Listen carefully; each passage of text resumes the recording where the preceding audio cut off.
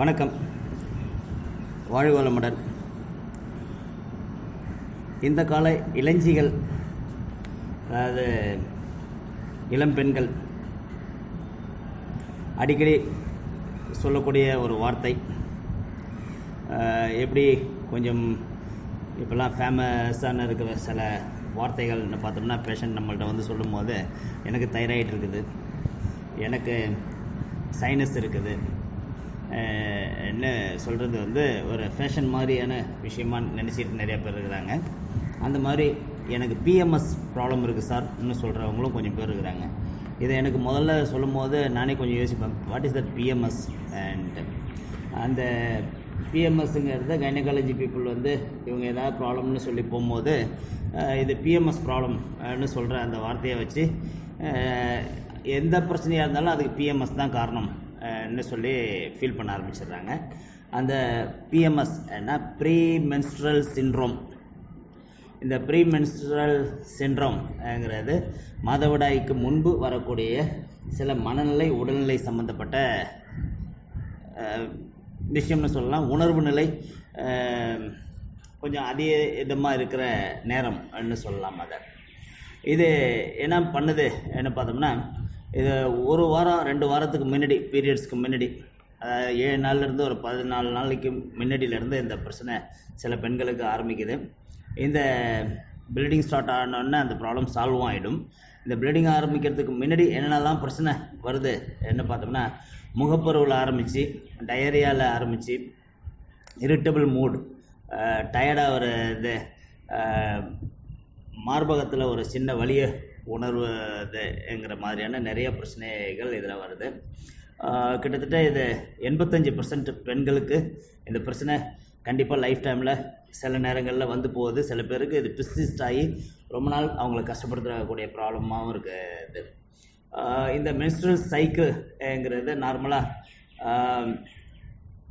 28 நாள் என்ன சொன்னோம்னா, இது ஒரு 14 நாளைக்கு முன்னாடியிலேருந்து சில பேருக்கு ஆரம்பிக்குது, சில பேருக்கு 7 நாளைக்கு முன்னாடியிலேருந்து ஆரம்பிக்குதுன்னு சொல்கிறாங்க.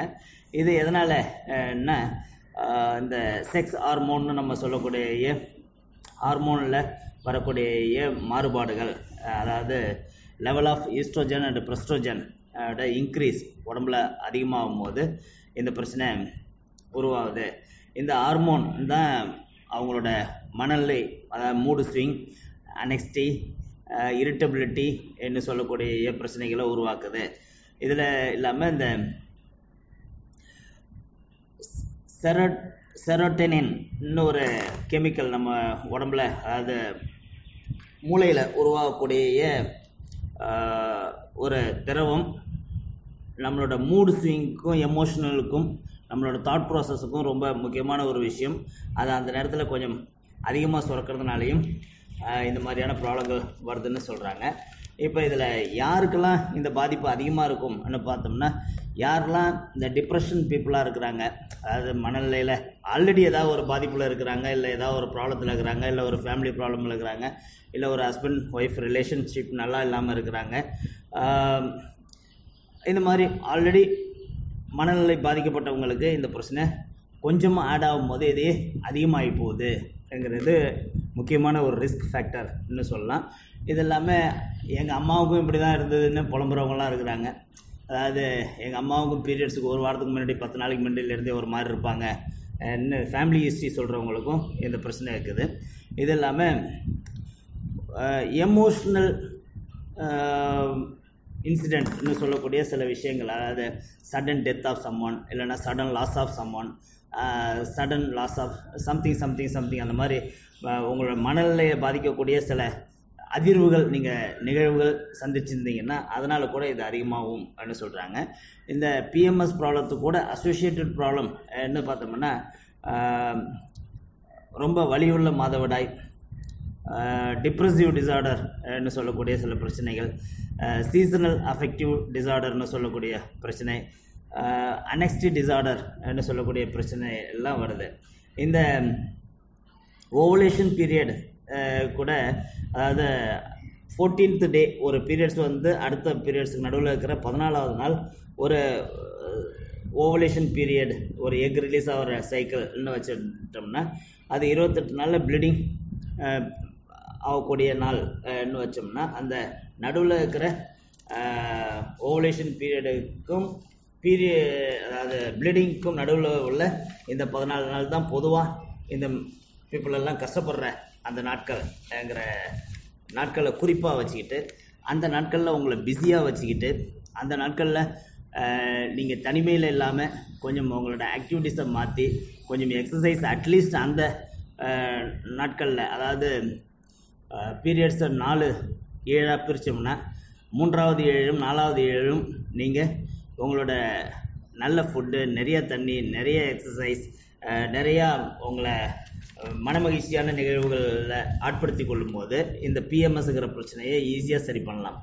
இதை இன்னும் சொல்லணும்னா ட்ரிங்கிங் plenty ஆஃப் ஃப்ளூயிட்னு சொல்கிறாங்க, eating of balanced diet, avoiding of salt, over coffee, artificial ட்ரிங்க்னு சொல்லக்கூடிய கோக், பெப்சிங்கிற மாதிரியான ஆர்டிஃபிஷியல் ட்ரிங்க்ஸை அவாய்ட் பண்ணுறது, நிறைய வெஜிடபிள் எடுத்துக்கிறது, folic acid, vitamin B6, calcium, magnesium, இந்த மாதிரியான ரிச் மினரல்ஸ், விட்டமின்ஸ் உள்ள உணவுகளை அந்த நாட்களில் எடுத்துக்கிறது, விட்டமின் D உடம்புல அதிகமாக சேரக்கூடிய சில அவுட்சைட் ஆக்டிவிட்டீஸ், நிறைய எக்ஸசைஸ் வெளியில் பண்ணுறது, ஒரு நாளைக்கு அட்லீஸ்ட் 8 மணி நேரம் தூக்கம், இந்த ஸ்ட்ரெஸ் லெவலை குறைக்கக்கூடிய சில யோகா, மெடிடேஷன் இந்த மாதிரி ஏதாவது பண்ணுறது, இல்லைன்னா அட்லீஸ்ட் உட்காந்து நல்ல புத்தகங்களை படிக்கிறதுங்கிறது ஒரு பிஎம்எஸ்ங்கிற இந்த ப்ரீ மென்ஸ்ட்ரல் சிண்ட்ரோமே இல்லாமல் பண்ணிக்கக்கூடிய வாழ்க்கை முறையை உங்களுக்கு கொடுக்கும். இதை இந்த நேரத்தில் குறிப்பிட்டு சொல்லணும், இந்த காலத்தில் பெண்கள் முக்கியமாக புத்தகங்கள் படிப்பதுங்கிறது சுத்தமாக குறைஞ்சிருக்கிறத நான் பார்க்குறேன். அந்த காலங்களில் பெண்களுக்குன்னே நிறைய புக் வரும். இந்த மாலைமதி, ராணிமுத்து, சம்திங் அந்த மாதிரி பெண் எழுத்தாளர்கள் எழுதக்கூடிய பெண்களுக்குன்னே வந்த மாத இதழ்கள் நிறையா உண்டு. அந்த மாத இதழ்கள்லாம் இப்போ இருக்குதா மார்க்கெட்டில்ங்கிறது ஒரு பெரிய கேள்விக்குறி. அப்போ இந்த கேள்விக்குறி ஏன் உருவாச்சுன்னா கண்டிப்பாக இந்த அந்த காலங்களில் முக்கியமாக நான் சந்திச்சிருக்கிற பெண்கள் இந்த மாதவிடாய் டைமில் வீட்டுக்கு வெளியில் ஏதாவது ஒரு இடத்துல ஒரு ரூமில் இருப்பாங்க, தனியாக ஒதுங்கி இருப்பாங்க. அப்படி ஒதுங்கி இருக்கும்போது அவங்கள சுற்றி அவ்வளோ புக்கு கிடக்கும். இந்த காலங்களில் அந்த விஷயங்கள்லாம் மிஸ் ஆகிறது தான் முக்கியமாக இந்த பிரச்சனைக்கு காரணம்ங்கிறத நம்ம எல்லாரும் உணரணும். இது இல்லாமல் இந்த மாதிரியான ப்ராப்ளங்களை சரி பண்ணிக்கிறதுக்கு ஹோமியோபதிங்கிற மருத்துவ முறை, கைனகாலஜிங்கிற சப்ஜெக்டில் ரொம்ப ஸ்ட்ராங்கிறத நீங்கள் எல்லோரும் உணரணும். கைனகாலஜி சம்மந்தப்பட்ட எந்த ப்ராப்ளமாக இருந்தாலும், பெண்கள் சம்மந்தப்பட்ட எந்த ப்ராப்ளமாக இருந்தாலும் அருமையான மருந்துகள் ஹோமியோபதியில் உண்டு. அதில் குறிப்பாக இந்த பிஎம்எஸ்ங்கிற ப்ராப்ளத்தை சரி பண்ணுறதுல செப்பியா, இக்னிஷியா, பல்சாட்டிலா, லாச்சிஸ்ங்கிற மருந்துகள் ரொம்ப அருமையாக வேலை செய்யும். உங்களுக்கு உள்ள எல்லா பிரச்சனையும் சரி பண்ணக்கூடிய மருந்துகள். கோனியம்ங்கிற மருந்தும் இதை ரொம்ப அருமையாக சரி பண்ணக்கூடிய மருந்து. இந்த மருந்துகள் உபயோகப்படுத்தக்கூடிய முறை என்ன சொல்லணும்னா, நீங்கள் செப்பியா, சமோமிலாங்கிற இந்த 2 மருந்தை எடுத்துக்கிட்டு உங்களுக்கு பிஎம்எஸ் அதாவது ப்ரீமென்ஸ்ட்ரல் சிண்ட்ரோத்தில் இரிட்டபிலிட்டி ஃபீலிங், அதாவது சிடுன்னு இருக்கிற தன்மை உங்களுக்கு இருக்குதுன்னு நீங்கள் தெரிஞ்சுக்கிட்டீங்கன்னா நீங்களே செப்பியாவும் சமோமிலாங்கிற மருந்தையும் மாற்றி சாப்பிட்டீங்கன்னா அந்த பிரச்சனை சரியாயிடும். அதே போல் இந்த பிஎம்எஸ் ப்ராப்ளத்தில் இருக்கும்போது எப்போ பார்த்தாலும் ஒரு மாதிரி சோகமான மனநிலையில் நீங்கள் இருந்தீங்கன்னா இக்னிஷியாவையும் பல்சாட்டிலாவையும் மாற்றி சாப்பிட்டீங்கன்னா கண்டிப்பாக அந்த மனநிலை உங்களுக்கு மாறும். இந்த ப்ரீமென்ஸ்ட்ரல் சிண்ட்ரோம்ங்கிற ப்ராப்ளத்தில் நீங்கள் இருக்கும்போது உங்கள் மூடு ஸ்விங்னு சொல்லக்கூடிய, சில நேரத்தில் நல்லா சந்தோஷமாக இருக்குது, சில நேரத்தில் பயங்கரமாக கோவம் வர்றது, சில நேரத்தில் சோகமாகிடுறதுன்னு மூடு ஸ்விங், இரிட்டபிலிட்டி மாறி உங்களை போட்டு கஷ்டப்படுத்துதுன்னா இக்னிஷியாங்கிற மருந்து ரொம்ப அருமையாக உங்களை சரி பண்ணும். இது இல்லாமல் ப்ரீமென்ஸ்ட்ரல் சிண்ட்ரோம் இருக்கும்போது உங்கள் மார்பகத்தில் ஒரு மாதிரியான கனமும் வலியும் நீங்கள் உணர்ந்தீங்கன்னா உங்களை சரி பண்ணக்கூடியது கோனியம்ங்கிற மருந்தும் பிரையோனியாங்கிற மருந்தும் உங்களை சரி பண்ணும். இதே நேரத்தில் ப்ரீமென்ஸ்ட்ரல் சிண்ட்ரோமத்தில் உங்களுக்கு தலைவலி வருது, அந்த வாரங்களில் உங்களுக்கு தலைவலியால் நீங்கள் கஷ்டப்படுறீங்கன்னா அப்போ தலைவலிக்குங்கிற மருந்தெல்லாம் விட்டுட்டு ப்ரீமென்ஸ்ட்ரல் சிண்ட்ரோம் வித் ஹெட்ஏக்ங்கிற அந்த ஆங்கிளில் பார்க்கும்போது உங்களோட அந்த நேரத்தில் ஏற்படக்கூடிய தலைவலியை சரி பண்ணுறது லாச்சிஸ்ங்கிற மருந்தும் மெலிலோட்டஸ்ங்கிற மருந்தும் உங்களை ரொம்ப ஈஸியாக அந்த தலைவலியிலிருந்து வெளியே கொண்டு வரும். கார்போவேஜ் அண்டு சைனாங்கிற இந்த 2 மருந்துகளும் ப்ரீமென்ஸ்ட்ரல் சிண்ட்ரோம் நேரத்தில் இருக்கிற வயிற்றில் கடம்படான்னு செரிமானம் கோளாறுகள் இருக்கிறதெல்லாம் சரி பண்ணக்கூடிய அருமையான மருந்துகள். இது இல்லாமல் இந்த ப்ரீமென்ஸ்ட்ரல் சிண்ட்ரோம் இருக்கும்போது மலச்சிக்கலால் நீங்கள் கஷ்டப்பட்டீங்கன்னா சிலிக்கா, நக்ஸ்வாம், பிரயோனியாங்கிற மருந்துகள் ரொம்ப அருமையாக அந்த மலச்சிக்கலை சரி பண்ணக்கூடிய மருந்துகள்.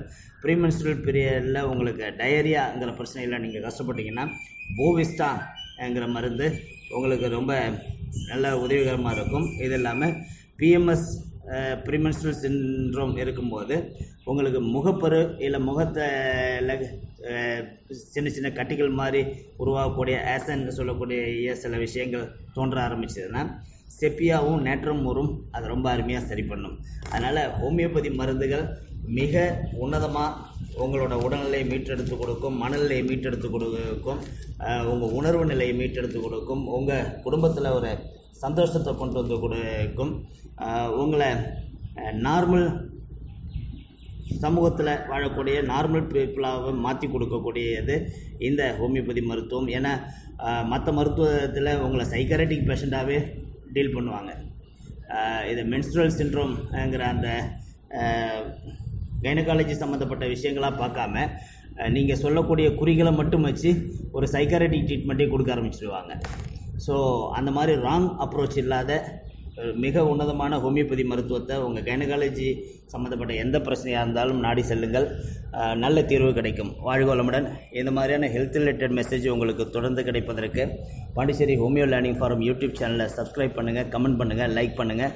உங்கள் நண்பர்கள் உறவினர்களுக்கு முக்கியமாக பெண்களுக்கு இந்த மெசேஜை ஃபார்வர்ட் பண்ணுங்கள், ஷேர் பண்ணுங்கள். வாழ்க வளமுடன்.